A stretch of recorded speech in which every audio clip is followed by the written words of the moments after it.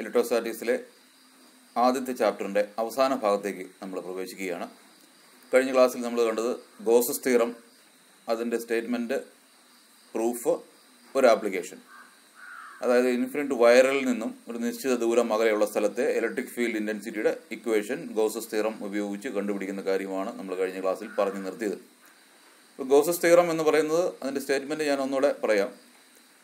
Total electric flux over a closed surface in free space will be equal to 1 by epsilon 0 times the total charge enclosed by the closed surface. അതാണ് Gauss's തിയറത്തിൻ്റെ statement എന്ന് പറയുന്നത്. അപ്പോൾ അതുപയോഗിച്ച് അടുത്ത ഒരു ആപ്ലിക്കേഷനിലേക്ക് നമ്മൾ കിടക്കുകയാണ്. രണ്ടാമത്തെ ആപ്ലിക്കേഷൻ എന്ന് പറയുന്നത് to find the electric field due to an infinite plain sheet.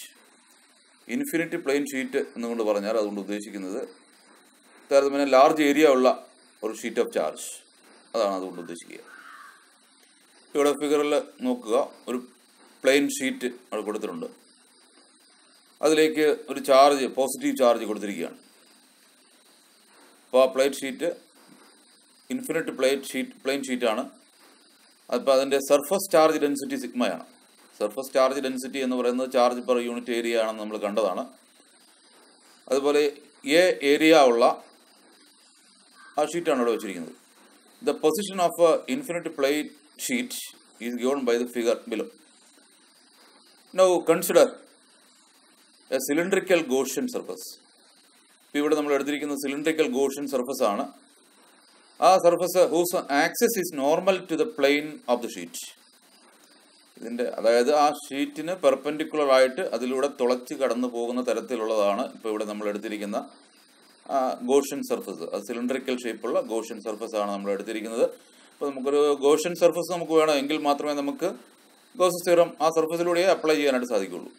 The electric field can be evaluated from Gauss's law. ഇപ്പോൾ ഈ നമ്മൾ എടുത്തിരിക്കുന്ന ആ സ്പിയർ എന്ന ഗോഷ്യൻ സർഫസിലൂടെയുള്ള ഇലക്ട്രിക് ഫ്ലക്സ് നമുക്ക് ഇവാലുവേറ്റ് ചെയ്യണം. ഇപ്പോൾ ഗോസസ് തിയറത്തിൻ്റെ സ്റ്റേറ്റ്മെൻറ്റ് എന്ന് പറയുന്നത് ടോട്ടൽ ഫ്ലക്സ് എന്ന് പറയുന്നത് ടോട്ടൽ ഇലക്ട്രിക് ഫ്ലക്സ് ഫൈ എന്ന് പറയുന്നത് Q by epsilon 0 ആണ്. ഇപ്പോൾ ഇവിടെ നമ്മൾ എടുത്തിരിക്കുന്ന ആ ഇമാജിനറി ഗോഷ്യൻ സർഫസ്, അതായത് സിലിണ്ടറിക്കൽ സർഫസ് ആണ്. ആ സിലിണ്ടറിക്കൽ സർഫസ് ആകുമ്പോൾ തന്നെ അതിന് 3 സർഫസുകളുണ്ട് എന്നുള്ള കാര്യം നമുക്കറിയാം. അതായത് 2 എൻഡ് സർഫസും ഒരു കർവ്ഡ് സർഫസും, 2 അഗ്രമുഖവും ഒരു പാർശ്വമുഖവും കൂടെ കൂടുമ്പോഴാണ് ആ സിലിണ്ടറിൻ്റെ ഏരിയ പൂർണ്ണമാകുക. അപ്പോൾ അതിലിവിടെ നമ്മൾ ഓരോ സർഫസുമായിട്ട് ലിങ്ക് ചെയ്തിട്ടുള്ള ഇലക്ട്രിക് ഫ്ലക്സ് കണ്ടുപിടിക്കുക, ആഡ് ചെയ്യുക. ഇപ്പോൾ ഇവിടെ ഇലക്ട്രിക് ഫ്ലക്സ് ശ്രദ്ധിക്കുക. ഇപ്പോൾ ഇവിടെ electric flux produced by the curved surface. ഇപ്പോൾ കർവ്ഡ് സർഫസുമായിട്ട് ലിങ്ക് ചെയ്തിട്ടുള്ള ഇലക്ട്രിക് ഫ്ലക്സ് നമ്മൾ കണ്ടുപിടിക്കണമെങ്കിൽ ഇപ്പോൾ ഇലക്ട്രിക് ഫ്ലക്സിൻ്റെ ഇക്വേഷൻ നമുക്കറിയാം, E ഡോട്ട് A ആണ്. Where E is the electric field strength and A is the area.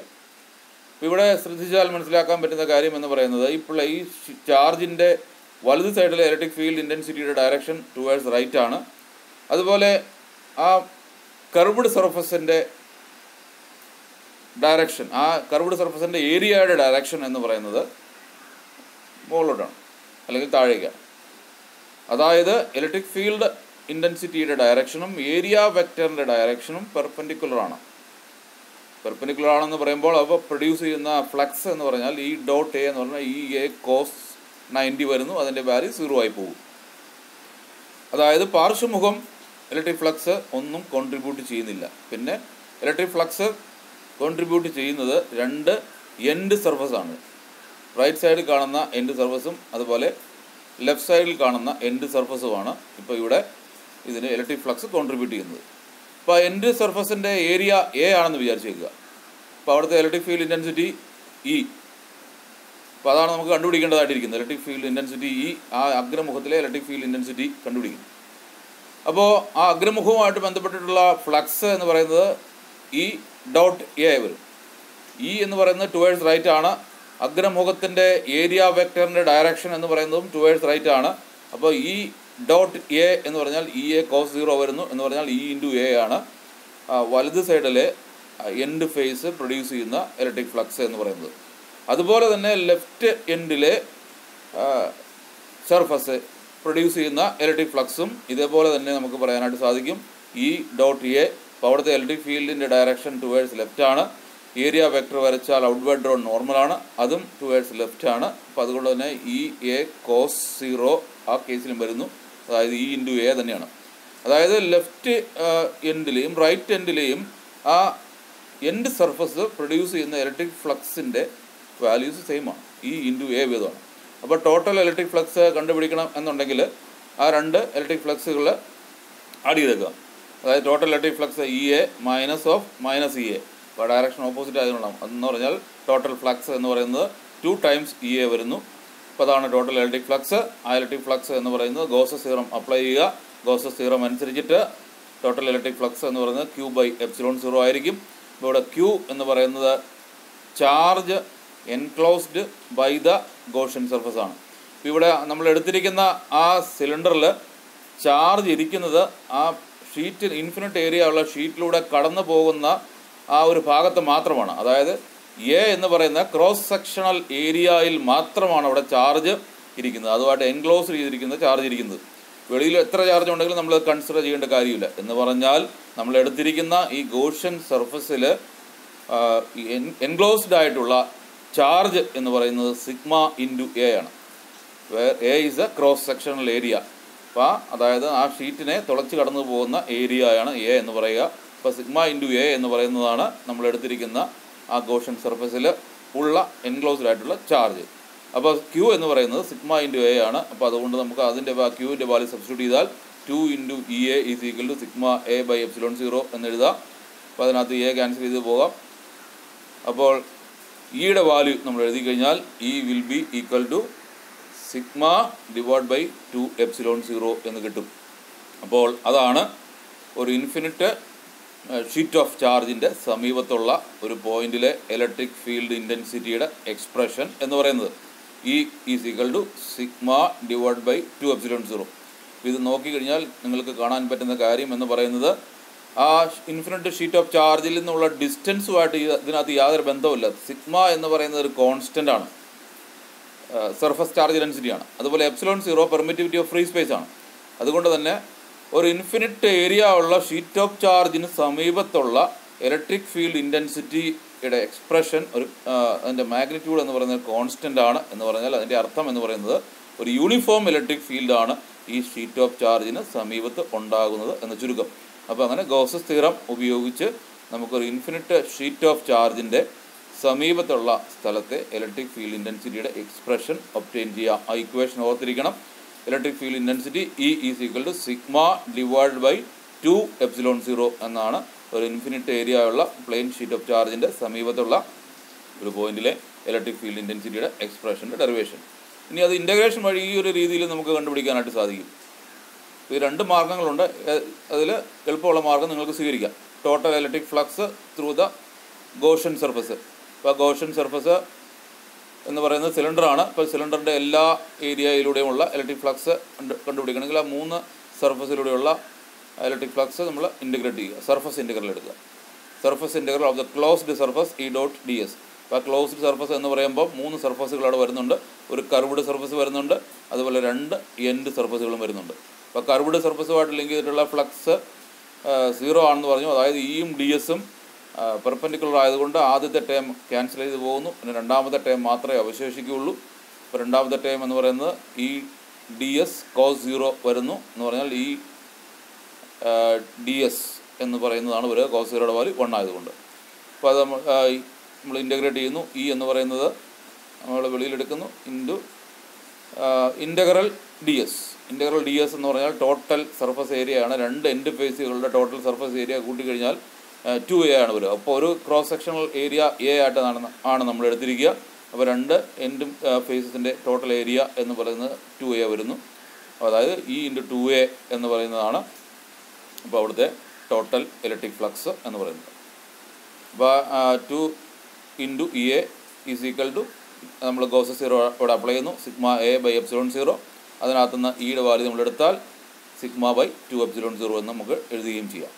അപ്പോൾ ഇത് രണ്ടും ഇത് മറ്റൊരു മെത്തേഡാണെന്ന് മാത്രമേ ഉള്ളൂ. അപ്പോൾ ഈ രീതിയിൽ നമുക്ക് ഒരു ഇൻഫിനിറ്റ് ഷീറ്റ് ഓഫ് ചാർജിൻ്റെ സമീപത്തുള്ള ഇലക്ട്രിക് ഫീൽഡ് ഇൻറ്റൻസിറ്റിയുടെ ഇക്വേഷൻ നമുക്ക് ഒബ്റ്റെയിൻ ചെയ്യാം എന്ന് ചുരുക്കം. ഇനി ഇതിൻ്റെ ഒരു എക്സ്റ്റൻഡ് കേസാണ് ഇവിടെ പറയാം.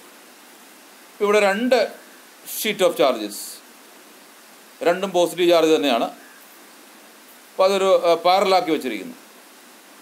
ഇപ്പോൾ പ്ലേറ്റ് എ എന്ന് പറയുന്നത് ലെഫ്റ്റിലെ പ്ലേറ്റ് ആണെന്ന് വിചാരിക്കുക, പ്ലേറ്റ് ബി എന്ന് പറയുന്നത് റൈറ്റിലെ ഓറഞ്ച് പ്ലേറ്റ് ആണ്. ഇപ്പോൾ രണ്ട് പ്ലേറ്റുകൾ ഒരു നിശ്ചിത അകലത്തിൽ പാരലായിട്ട് വെച്ചിരിക്കുകയാണ്.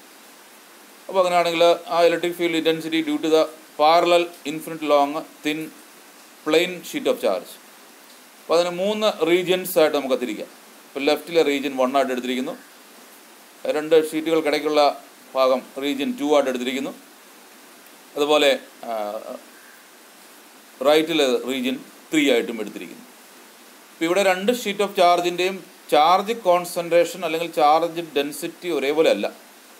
ഇപ്പോൾ സിഗ്മ 1 എന്ന് പറയുന്നത് പ്ലേറ്റ് എയുടെ, അതായത് ഇടത്തെ പ്ലേറ്റിൻ്റെ സർഫസ് ചാർജ് ഡെൻസിറ്റി ആണെന്ന് കരുതുക. സിഗ്മ 2 എന്ന് പറയുന്നത് വലത് സൈഡിലിരിക്കുന്ന പ്ലേറ്റിൻ്റെ സർഫസ് ചാർജ് ഡെൻസിറ്റിയാണ്. അപ്പോൾ sigma 1 is greater than sigma 2 എന്നാണ് നമ്മൾ എടുത്തിരിക്കുക.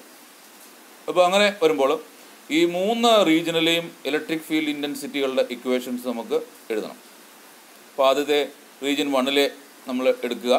ഇപ്പോൾ റീജിയൻ 1 ആദ്യത്തെ ഷീറ്റ് പ്രൊഡ്യൂസ് ചെയ്യുന്ന ഇലക്ട്രിക് ഫീൽഡ് ഇൻറ്റൻസിറ്റിയാണ് E1 എന്ന് പറയുക.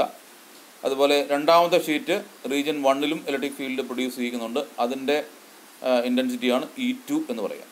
ഇപ്പോൾ E1 എന്ന് പറയുന്നത് നമുക്കറിയാം, നമ്മൾ നേരത്തെ കണ്ടതാണ്, ഒരു ഷീറ്റ് ഓഫ് ചാർജ് മാത്രമേ ഉള്ളെങ്കിൽ ആ ഷീറ്റ് ഓഫ് ചാർജിൻ്റെ സമീപത്തുള്ള ഇലക്ട്രിക് ഫീൽഡ് ഇൻറ്റൻസിറ്റിയുടെ ഇക്വേഷൻ എന്ന് പറയുന്നത് σ/2 ε0 ആണ്.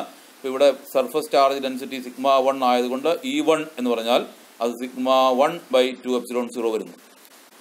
ഇനി ആദ്യത്തെ പ്ലേറ്റ് അവിടെ ഇല്ലെന്ന് വിചാരിക്കുക. അപ്പോൾ റീജിയൻ 1 ഇപ്പോൾ രണ്ടാമത്തെ പ്ലേറ്റ് മാത്രമേ ഉള്ളൂ. രണ്ടാമത്തെ പ്ലേറ്റും അവിടെ ഇലക്ട്രിക് ഫീൽഡ് ഇൻറ്റൻസിറ്റി പ്രൊഡ്യൂസ് ചെയ്യുന്നുണ്ട്. അതിൻ്റെ എക്സ്പ്രഷനും ഇതേപോലെ തന്നെ σ2/2 ε0 ആയിരിക്കും. ഈ രണ്ട് ഫീൽഡിൻ്റെയും ഡയറക്ഷൻസ് ലെഫ്റ്റിലേക്കായിരിക്കും. ഇത് രണ്ടും പോസിറ്റീവ് ചാർജാണ്. അപ്പോൾ ഫീൽഡിൻ്റെ ഡയറക്ഷൻ അറിയണമെന്നുണ്ടെങ്കിൽ അവിടെ യൂണിറ്റ് പോസിറ്റീവ് ചാർജിനെ കൊണ്ട് വെക്കുക, അത് എങ്ങോട്ട് മൂവ് ചെയ്യുമെന്ന് നോക്കി വെച്ചാൽ മതി.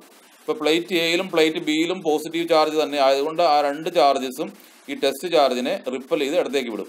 അപ്പോൾ അതുകൊണ്ട് തന്നെ ടോട്ടൽ ഫീൽഡ് എന്ന് പറഞ്ഞാൽ E1 + E2 ആണ് ലെഫ്റ്റ് റീജിയനിൽ, അതായത് റീജിയൻ 1 വരിക.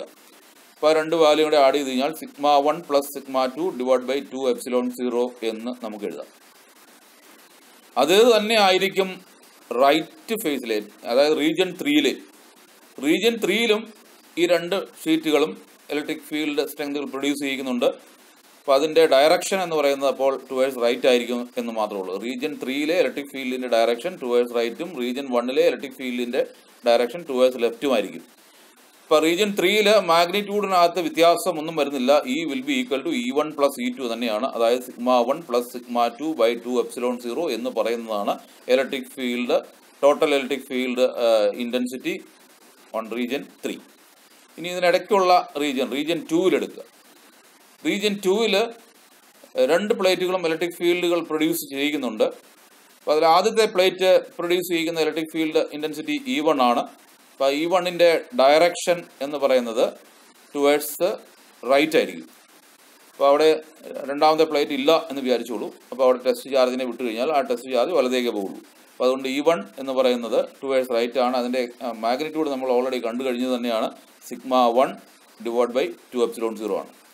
ഇനി അതുപോലെ അതേ റീജിയൻ 2 രണ്ടാമത്തെ പ്ലേറ്റും ഇലക്ട്രിക് ഫീൽഡ് പ്രൊഡ്യൂസ് ചെയ്യുന്നുണ്ട്. അതിൻ്റെ ഡയറക്ഷൻ പക്ഷേ ടുവേഴ്സ് ലെഫ്റ്റ് ആയിരിക്കും. അപ്പോൾ പ്ലേറ്റ് എ അവിടെ ഇല്ല എന്ന് വിചാരിക്കുക, ലെഫ്റ്റിലെ പ്ലേറ്റ് അവിടെ ഇല്ല എന്ന് വിചാരിക്കുക. അപ്പോൾ അവിടെ ടെസ്റ്റ് ചാർജിനെ കണ്ടുവച്ചാൽ വലത് സൈഡിലെ പ്ലേറ്റ് ഇടത്തേക്ക് വിടും, റിപ്പൽ ചെയ്ത് വിടും. അപ്പോൾ അതുകൊണ്ട് E2 എന്ന് പറയുന്നതിൻ്റെ ഡയറക്ഷൻ ടുവേഴ്സ് ലെഫ്റ്റ് ആണ്. അപ്പോൾ അതായത് ഡയറക്ഷൻസ് ഓപ്പോസിറ്റ് ആണ്. അപ്പോൾ അതുകൊണ്ട് നെറ്റ് ഇലക്ട്രിക് ഫീൽഡ് സ്ട്രെങ്ത് എന്ന് പറയുന്നത് E1 - E2 ആയിരിക്കും. അതായത് അതിൻ്റെ വാല്യൂ എന്ന് പറയുന്നത് σ1 - σ2 / 2 ε0 എന്ന് പറയുന്നതായിരിക്കും റീജിയൻ 2 ഇലക്ട്രിക് ഫീൽഡ്. അപ്പോൾ region 1 region 3 electric field സ്ട്രെങ്തുകളുടെ magnitudes same ആയിരിക്കും, ഡയറക്ഷൻ ഓപ്പോസിറ്റ് ആയിരിക്കും. റീജിയൻ 2 ഇലക്ട്രിക് ഫീൽഡ് സ്ട്രെങ്ത് എന്ന് പറയുന്നത് σ1 - σ2 / 2 ε0 ആണ്. ഇപ്പോൾ സിഗ്മ 1 ആണ് കൂടുതലെങ്കിൽ ഫീൽഡ് ഡയറക്ഷൻ ടുവേഴ്സ് റൈറ്റ് ആയിരിക്കും. സിഗ്മ 2വിൻ്റെ അതായത് സർഫസ് ചാർജ് ഡെൻസിറ്റി രണ്ടാമത്തെ പ്ലേറ്റിലാണ് കൂടുതലെങ്കിൽ ഈ നടുക്കത്തെ ഫീൽഡിൻ്റെ ഡയറക്ഷൻ ടുവേഴ്സ് ലെഫ്റ്റ് ആയിരിക്കും. ഏതാണോ വലുത് ആ ഡയറക്ഷനിലായിരിക്കും. ഇപ്പോൾ ഇവിടെ സിഗ്മ 1 ഗ്രേറ്റർ ദാൻ സിഗ്മ 2 ആയിട്ട് എടുത്തിരിക്കുന്നത് കൊണ്ട് E1 ആയിരിക്കും ഗ്രേറ്റർ. അതുകൊണ്ട് E1ൻ്റെ ഡയറക്ഷനിൽ തന്നെയായിരിക്കും ആ നടുക്കത്തെ ഫീൽഡിൻ്റെ ഡയറക്ഷൻ എന്ന് പറയുന്നത്. ഇനി വേറൊരു സ്പെഷ്യൽ കേസ് എടുക്കുക. Sigma 1 is equal to sigma 2 എന്ന് അങ്ങോട്ട് എടുക്കുക. അതായത് രണ്ട് പ്ലേറ്റിലെയും ചാർജ് കോൺസെൻട്രേഷൻസ് അല്ലെങ്കിൽ ചാർജ് ഡെൻസിറ്റി തുല്യമാണ്. അപ്പോൾ അങ്ങനെ വരുമ്പോൾ വരുന്ന കേസിൽ sigma 1 is equal to sigma 2 is equal to sigma എന്നങ്ങ് എടുത്തേക്കുക. അപ്പോൾ ലെഫ്റ്റ് ഫേസിലെ ഇലക്ട്രിക് ഫീൽഡ് ഇൻറ്റൻസിറ്റി എന്ന് പറയുന്നത് region 1ലെയും region 3ലെയും electric field ഇൻറ്റൻസിറ്റിയുടെ magnitudes നമ്മൾ എടുത്താൽ sigma divide by 2 epsilon 0 plus sigma divide by 2 epsilon 0 എന്ന് എഴുതാം. അതായത് 2 times sigma by 2 epsilon 0, 2 cancel ചെയ്ത് പോകുന്നു എന്ന് പറഞ്ഞാൽ സിഗ്മ ബൈ എപ്സിലോൺ 0 എന്ന് പറയുന്നതാണ് region 1ലെയും region 3ലെയും electric field ഇൻറ്റൻസിറ്റിയുടെ expression. അപ്പോൾ നടുക്കത്തെ റീജിയൻ 2ലെ, അപ്പോൾ ഇവിടെ റീജിയൻ 2ൽ അതായത് രണ്ട് പ്ലേറ്റിൻ്റെ ഇടയ്ക്കുള്ള സ്ഥലത്തെ ഫീൽഡിൻ്റെ ഇൻറ്റൻസിറ്റി എടുത്താൽ അതിൻ്റെ ഇക്വേഷൻ എന്ന് പറയുന്നത് sigma 1 minus sigma 2 divide by 2 epsilon 0 ആയിരുന്നു. Sigma 1 is equal to sigma 2 is equal to sigma ആണെങ്കിൽ അതിനിടയ്ക്കുള്ള ഫീൽഡ് എന്ന് പറയുന്നത് ക്യാൻസൽ ചെയ്ത് പോകുന്നു, 0 ആയിരിക്കും. അതായത് രണ്ടും പോസിറ്റീവ് ചാർജ് ആണെങ്കിൽ ആ രണ്ട് പ്ലേറ്റ് എയും പ്ലേറ്റ് ബിയും പോസിറ്റീവ് ചാർജ് തന്നെയാണ്. ആ രണ്ടിൻ്റെയും ഇടയ്ക്കുള്ള ഫീൽഡ് എന്ന് പറയുന്നത് 0 ആണെങ്കിൽ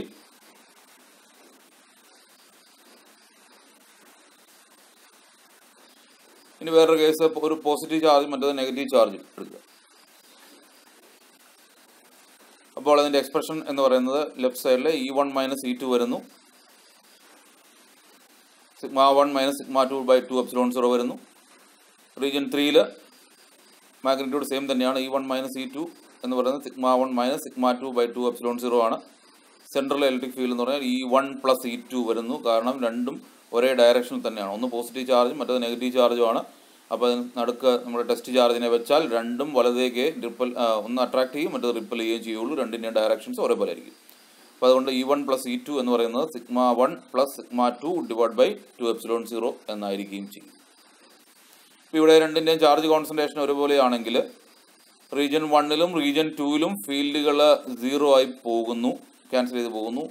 ഫീൽഡ് അവശേഷിക്കുന്നത് അതിൻ്റെ ഇടയ്ക്കുള്ള സ്ഥലത്ത് മാത്രമായിരിക്കും. അതായത് അതിൻ്റെ വാല്യൂ എന്ന് പറയുന്നത് sigma 1 plus sigma 2 divide by 2 epsilon 0 എന്ന് പറയുന്നത് സിഗ്മ 1ൻ്റെയും സിഗ്മ 2ൻ്റെയും വാല്യൂ നമ്മൾ സിഗ്മ ആയിട്ട് സബ്സ്റ്റിറ്റ്യൂട്ട് ചെയ്താൽ 2 സിഗ്മ ബൈ 2 എപ്സിലോൺ 0 എന്ന് പറയുന്നത് സിഗ്മ ബൈ എപ്സിലോൺ 0 എന്നായിട്ട് മാറും. അതായത് നടുക്ക് ഫീൽഡ് സ്ട്രെങ്ത് എന്ന് പറയുന്നത് സിഗ്മ ബൈ എപ്സിലോൺ 0 ആണ്. അതായത് 2 ഈക്വൽ ആൻഡ് ഓപ്പോസിറ്റ് ചാർജസ് ഒരു പ്ലേറ്റിൽ കൊടുത്തിട്ട് അതിനിടയ്ക്കുള്ള സ്ഥലം എന്ന് പറയുന്നത് യൂണിഫോം ഇലക്ട്രിക് ഫീൽഡ് ആയിരിക്കും എന്ന് നമ്മൾ നേരത്തെ കണ്ടതാണ്. ആ യൂണിഫോം ഇലക്ട്രിക് ഫീൽഡിൻ്റെ ഇൻറ്റൻസിറ്റി എന്ന് പറയുന്നത് സിഗ്മ ബൈ എപ്സിലോൺ 0 ആയിരിക്കും. ആ ഫോർമുല എന്ന് ഓർത്തിരിക്കേണ്ടതാണ്. നമുക്ക് പ്രോബ്ലമൊക്കെ ചെയ്യുന്നതിന് ആവശ്യമായിട്ട് വരുന്നതാണ്. അതുപോലെ കപ്പാസിറ്ററിൻ്റെ കാര്യം പറയുമ്പോൾ നമ്മൾ അതിനിടയ്ക്കുള്ള ഇലക്ട്രിക് ഫീൽഡ് യൂണിഫോം ഫീൽഡാണ്. ആ ഫീൽഡിൻ്റെ ഇൻറ്റൻസിറ്റി എന്ന് പറയുന്നത് സിഗ്മ ബൈ എപ്സിലോൺ 0 ആണ് എന്നുള്ളത് മനസ്സിലാക്കിയിരിക്കുക.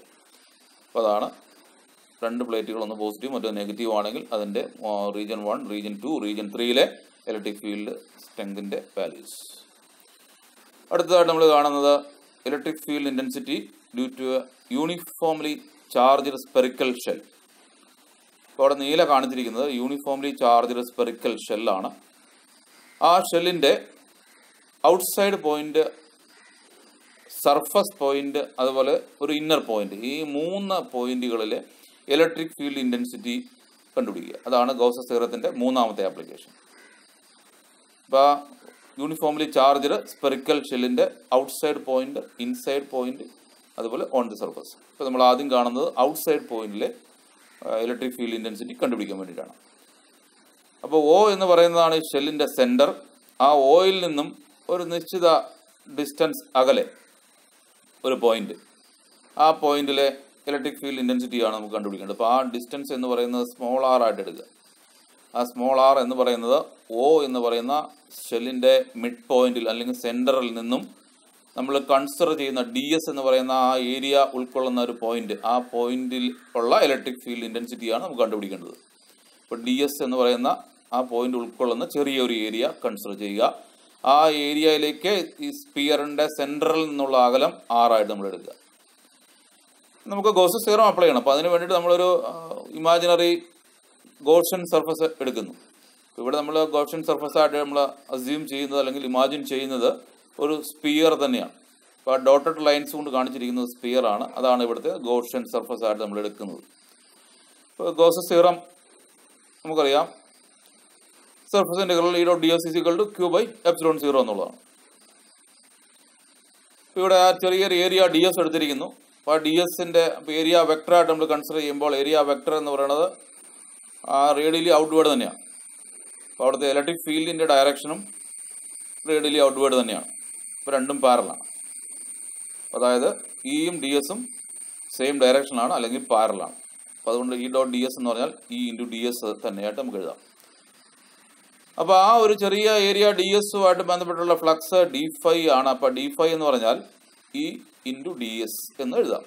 അപ്പോൾ ടോട്ടൽ ഫ്ലക്സ് കണ്ടുപിടിക്കണമെങ്കിൽ ഇതുപോലുള്ള ആ ഗോഷ്യൻ സർഫസിലൂടെയുള്ള d∅കളെല്ലാം കൂടെ നമ്മൾ ആഡ് ചെയ്യുക അല്ലെങ്കിൽ ഇൻറ്റഗ്രേറ്റ് ചെയ്യുക. അപ്പോൾ അങ്ങനെ നമ്മൾ ഇൻറ്റഗ്രേറ്റ് ചെയ്താൽ ടോട്ടൽ ഇലക്ട്രിക് ഫ്ലക്സ് നമുക്ക് കിട്ടും. φE will be equal to surface integral E×ds ആണ്.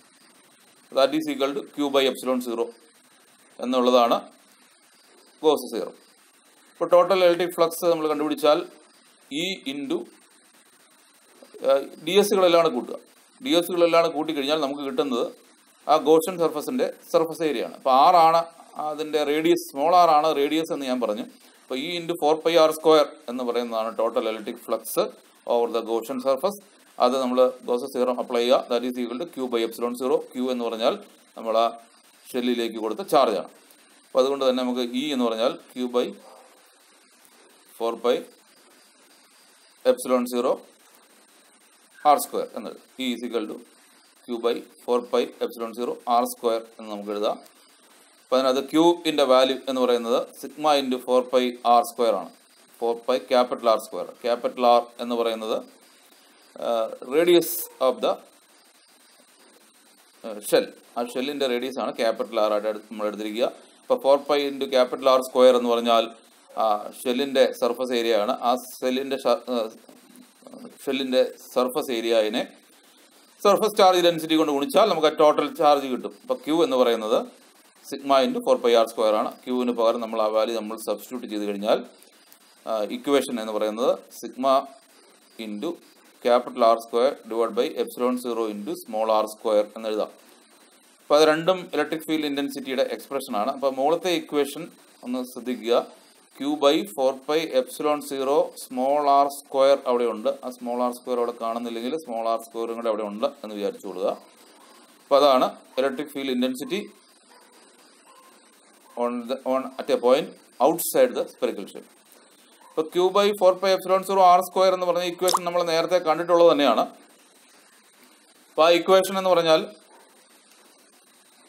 ഒരു പോയിന്റ് ചാർജ് Q എന്ന് പറയുന്ന പോയിന്റ് ചാർജിൽ നിന്നും R ഡിസ്റ്റൻസ് അകലെയുള്ള സ്ഥലത്തെ ഇലക്ട്രിക് ഫീൽഡിൻ്റെ എക്സ്പ്രഷൻ തന്നെയാണ്. എന്ന് പറഞ്ഞാൽ ഈ ചാർജ് മൊത്തമായിട്ട് ഈ ഷെല്ലിൻ്റെ സെൻട്രൽ കോൺസെൻട്രേറ്റ് ചെയ്ത് വെച്ചിരിക്കുന്നതായിട്ട് അസ്യൂം ചെയ്യുക. ആ ചാർജിൽ നിന്നും സ്മോൾ r അകലെയുള്ള സ്ഥലത്തെ ഇലക്ട്രിക് ഫീൽഡ് ഇൻറ്റൻസിറ്റിയുടെ എക്സ്പ്രഷൻ തന്നെയാണ് ഇവിടെ വരുന്നതെന്ന് ചുരുക്കം.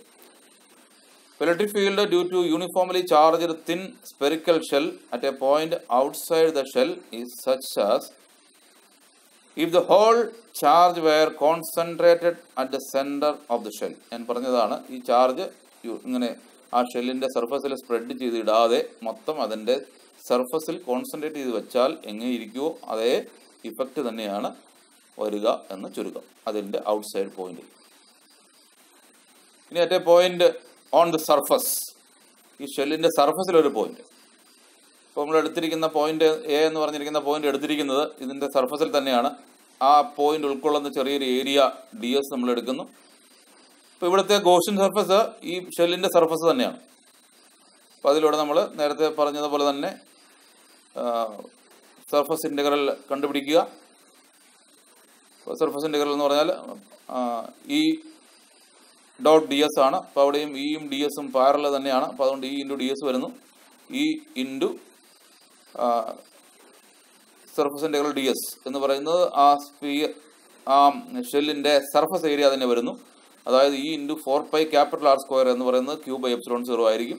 അതല്ലെങ്കിൽ ഇ എന്ന് പറഞ്ഞാൽ Q by 4π epsilon 0 capital R square എന്ന് പറയുന്നതായിരിക്കും ഈ electric field intensity at the surface of the uniformly charged spherical shell.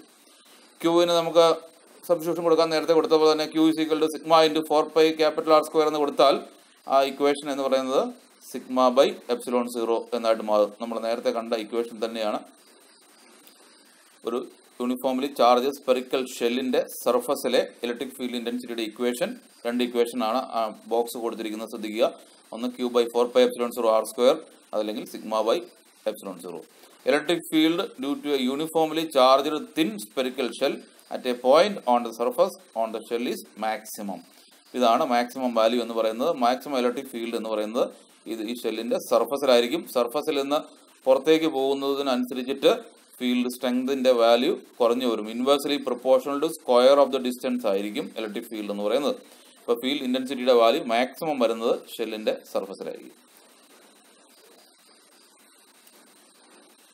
Sigma by epsilon 0 എന്ന് വന്നിരിക്കുന്നത് എങ്ങനെയാണെന്നുള്ളതാണ് ഇവിടെ കാണിച്ചിരിക്കുന്നത്. അപ്പോൾ സിഗ്മ ബൈ എപ്സിലോൺ 0 എന്നും നമുക്ക് അതിൻ്റെ വാല്യൂ കൊടുക്കാം. അടുത്തതായിട്ട് ഒരു ഇന്നർ പോയിന്റ് ബി എന്ന് പറയുന്നത് ഷെല്ലിന് ഉള്ളിലുള്ള പോയിന്റാണ്. അപ്പോൾ ആ പോയിന്റ് ഇന്നർ പോയിന്റ് ബിയിലെ ഇലക്ട്രിക് ഫീൽഡ് ഇൻറ്റൻസിറ്റി കണ്ടുപിടിക്കണം. ബി എന്ന് പറയുന്ന പോയിന്റ്. അപ്പോൾ ബി എന്ന് പറയുന്ന പോയിന്റിൽ ഇലക്ട്രിക് ഫീൽഡ് ഇൻറ്റൻസിറ്റി ഇപ്പോൾ R' റേഡിയസ് ആക്കിക്കൊണ്ട് ഒരു സ്ഫിയർ ഇമാജിൻ ചെയ്യുക. അതാണ് ഇവിടുത്തെ ഗോഷ്യൻ സർഫസ് ആയിട്ട് നമ്മൾ എടുക്കുക. R' എന്ന് പറയുന്നതാണ് ആ ഗോഷ്യൻ സർഫസിൻ്റെ റേഡിയസ്. ഇപ്പോൾ സെൻറ്റർ O തന്നെയാണ്. ആ ഗോഷ്യൻ സർഫസിലൂടെ ടോട്ടൽ ഇലക്ട്രിക് ഫ്ലക്സ് കണ്ടുപിടിക്കുക, ഇൻ്റഗ്രേറ്റ് ചെയ്യുക. ഇപ്പോൾ ഈ dot D S integral E dot D S is equal to Q by epsilon 0 എന്നുള്ളതാണ് ഗോസസ് തിയറം. ഇപ്പോൾ ഇയും ഡി എസും ഇവിടെയും പാരലൽ തന്നെയാണ്. അപ്പോൾ അതുകൊണ്ട് തന്നെ ടോട്ടൽ ഫ്ലക്സ് ഫൈ എന്ന് പറയുന്നത് E into surface integral D S എന്ന് എഴുതാം. സർഫസ് ഇൻ്റഗ്രൽ ഡി എസ് എന്ന് പറയുന്നത് ആ ഗോഷ്യൻ സർഫസിൻ്റെ ടോട്ടൽ സർഫസ് ഏരിയ ആണ്. അതായത് 4π r' സ്ക്വയർ ആണ് അവിടെ എഴുതുക. അപ്പോൾ ഇ ഇൻറ്റു 4π r' സ്ക്വയർ എന്ന് പറയുന്നതാണ് ഈ ഗോഷ്യൻ സർഫസുമായിട്ട് ലിങ്ക് ചെയ്തിട്ടുള്ള ടോട്ടൽ ഇലക്ട്രിക് ഫ്ലക്സ് എന്ന് പറയുന്നത്. അത് ഗോസസ് തിയറം അനുസരിച്ചിട്ട് ക്യൂ ബൈ എപ്സിലോൺ 0 ആയിരിക്കും. പക്ഷേ ഇതിനകത്തെ ചാർജ്, നമ്മൾ എടുത്തിരിക്കുന്ന ഗോഷ്യൻ സർഫസിനകത്തെ ചാർജ് എന്ന് പറയുന്നത് 0 ആണ്, നോ ചാർജ് ആണ്. അപ്പോൾ അതായത് ക്യൂവിൻ്റെ വാല്യൂ നമ്മൾ 0 കൊടുക്കണം.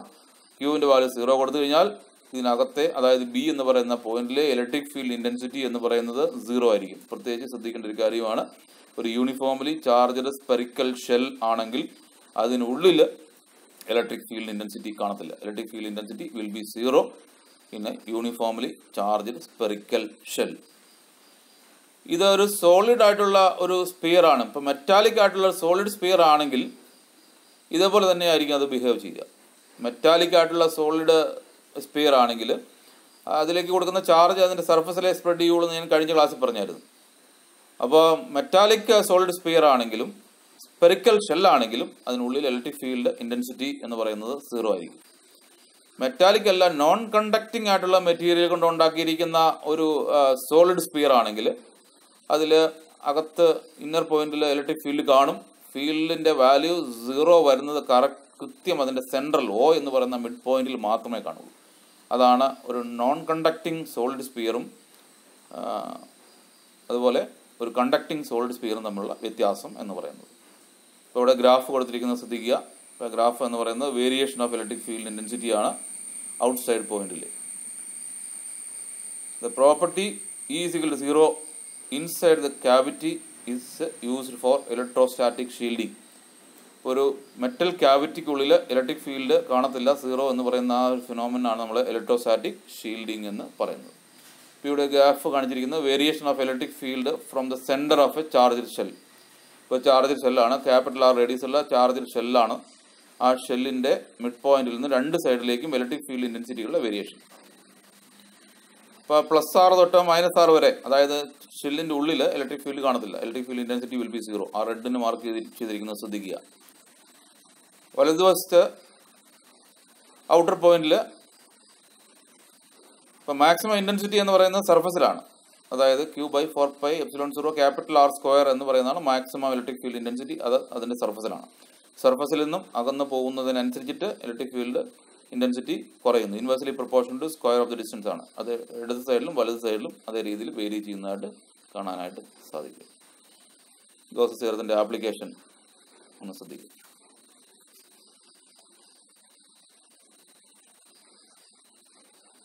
Application of Gauss theorem. Gauss theorem can be used to calculate the electric intensity due to an infinitely long straight charged wire, a uniformly charged infinite plane sheet, a uniformly charged thin spherical shell. Subtopics: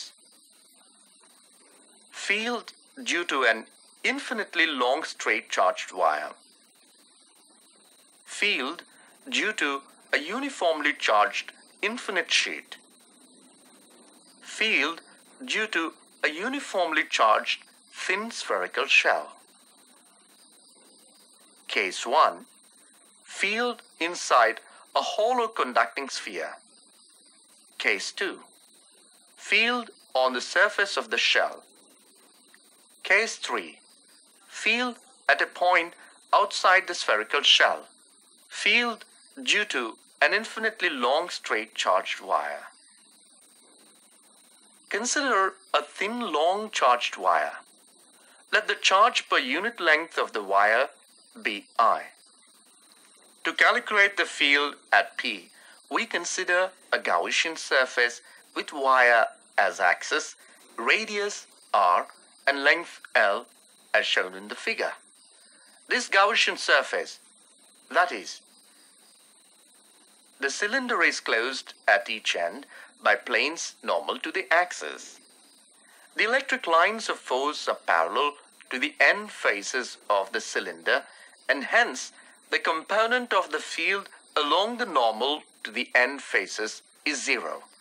The field is radial everywhere, and hence the electric flux crosses only through the curved surface of the cylinder. If E is the electric field intensity at P, then the electric flux through the Gaussian surface is E into 2πRL. 2πRL is the surface area of the curved part. The charge enclosed by the Gaussian surface is 2. According to Gauss theorem, the total electric flux is lambda L by epsilon naught. Therefore, E 2 pi RL is equal to lambda L by epsilon naught. E is equal to lambda L by 2 pi RL epsilon naught. E is equal to lambda by 2 pi R epsilon naught. E bar is equal to lambda by 2 pi R epsilon naught R cap, where R cap is unit vector.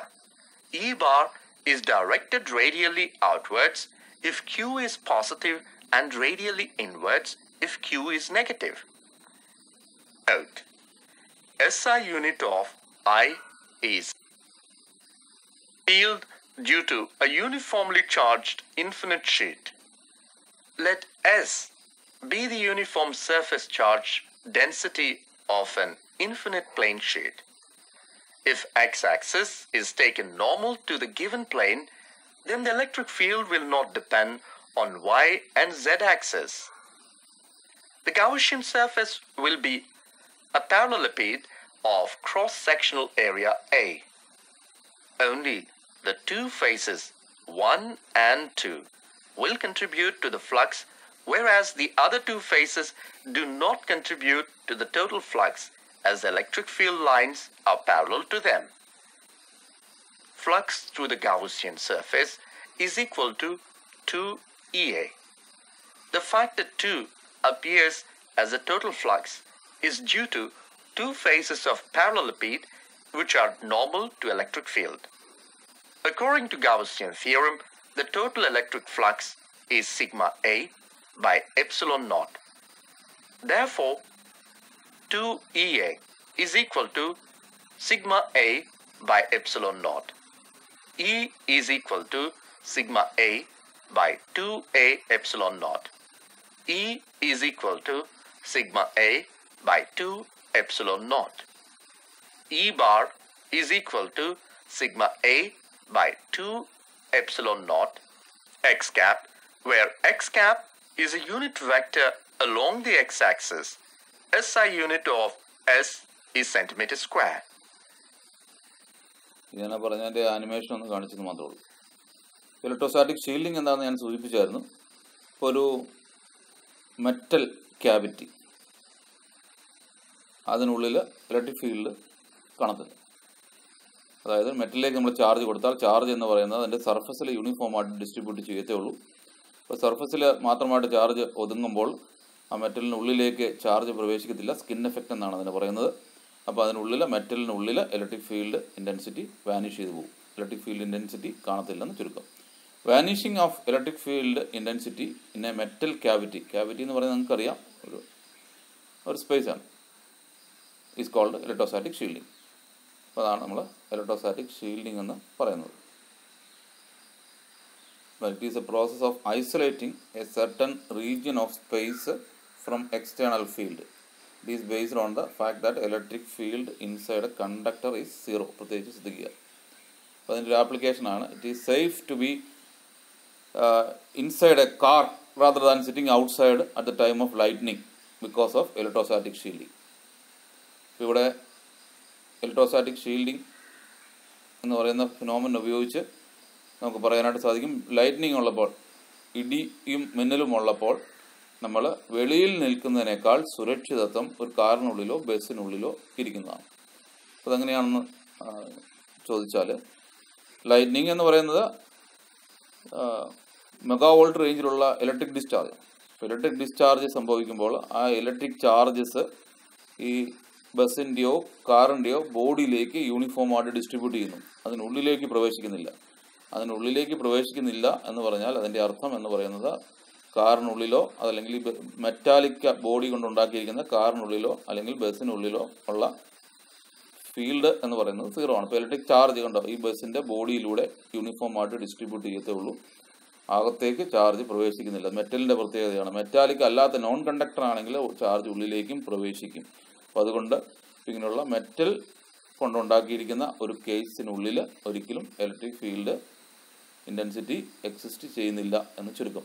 ഇപ്പോൾ ഇവിടെ lightning ഉണ്ടാകുമ്പോൾ ഉണ്ടാകുന്ന electric charges ഈ metallic ബോഡിയിൽ യൂണിഫോമായിട്ട് distribute ചെയ്യുന്നു. അതുവഴിയായിട്ട് അതിനുള്ളിലേക്ക് charge കടക്കുന്നില്ല. അതുകൊണ്ട് തന്നെ അതിനുള്ളിലെ ഇലക്ട്രിക് ഫീൽഡ് ഇൻറ്റൻസിറ്റിയും സീറോ ആയിരിക്കും. അപ്പോൾ ഇതാണ് ഇലക്ട്രോസ്റ്റാറ്റിക് ഷീൽഡിംഗ് എന്ന് പറയുന്നത്. അതിൻ്റെ ഒരു ആപ്ലിക്കേഷനായിട്ട് ചോദിക്കാം. It is safe to B inside the car than sitting outside at the time of lightning because of electrostatic shielding. അപ്പോൾ അതിന് കാരണം എന്ന് പറയുന്നത് അവിടെ ആ പോർഷൻ എന്ന് പറയുന്നത് ഇലക്ട്രോസ്റ്റാറ്റിക്കലി ഷീൽഡഡ് ആണ്. അത്രയും ഭാഗം ഇലക്ട്രിക് ഫീൽഡിൽ നിന്നും പ്രൊട്ടക്റ്റഡ് ആണ് എന്ന് ചുരുക്കം. ഇത് വളരെ സിമ്പിളായിട്ട് നമുക്ക് മനസ്സിലാക്കാനായിട്ട് സാധിക്കും. നമ്മളെല്ലാവരും മൊബൈൽ ഫോൺ ഉപയോഗിക്കുന്നവരാണ്. നമ്മുടെ മൊബൈൽ ഫോൺ എന്ന് പറയുന്നത് നമ്മളൊരു ഇരുമ്പ് അലമാരയ്ക്കകത്ത് വെക്കുക. വേറൊരു മൊബൈലിൽ നിന്നും നിങ്ങളെ ആ മൊബൈലിലേക്ക് വിളിച്ചാൽ mobile out of coverage area എന്നായിരിക്കും പറയുക. എന്നാൽ നിങ്ങൾ ഔട്ട് ഓഫ് കവറേജ് ഏരിയ ഒന്നുമല്ല. ഔട്ട് ഓഫ് കവറേജ് ഏരിയ എന്ന് പറയാനായിട്ടുള്ള കാരണം ഈ മൊബൈൽ സിഗ്നൽസ് ഇലക്ട്രോമാഗ്നറ്റിക് വേവ്സ് ആണ്. അപ്പോൾ electric and magnetic ഫീൽഡിൻ്റെ variation വഴിയായിട്ടാണ് electric signal travel ചെയ്യുന്നത്, ഇലക്ട്രോമാഗ്നറ്റിക് വേവ്സ് ട്രാവൽ ചെയ്യുന്നത്. അപ്പോൾ ആ ഇലക്ട്രിക് സിഗ്നൽസിന് മെറ്റാലിക് ആയിട്ടുള്ള ആ കേസിനുള്ളിലേക്ക് പ്രവേശിക്കാൻ സാധ്യമല്ല. അത് ആ അത്തരം പോർഷൻ ഷീൽഡഡ് ആണ്. അതുകൊണ്ടാണ് നമ്മൾ പറയുന്നത് മൊബൈൽ നമ്മൾ മെറ്റാലിക് ആയിട്ടുള്ള ഒരു കേസിനുള്ളിൽ വെച്ചാൽ നമുക്ക് വിളിച്ചാൽ കിട്ടത്തില്ല, അല്ലെങ്കിൽ റേഞ്ച് കിട്ടത്തില്ലെന്ന് പറയാൻ കാരണം. അതിന് കാരണം ഇലക്ട്രോസ്റ്റാറ്റിക് ഷീൽഡിങ് തന്നെയാണ്. അപ്പോൾ ഇതോടുകൂടി ആദ്യത്തെ ചാപ്റ്റർ 12ാം ക്ലാസ്സിലെ ഇലക്ട്രോസ്റ്റാറ്റിക്സിൻ്റെ ആദ്യത്തെ ചാപ്റ്റർ ഇവിടെ അവസാനിക്കുകയാണ്. അപ്പോൾ ഇതിൻ്റെ നോട്ട്സൊക്കെ നിങ്ങൾ തയ്യാറാക്കുക. അതിനനുസരിച്ചിട്ട് എല്ലാം കൃത്യമായിട്ട് പഠിക്കുകയും ചെയ്യുക.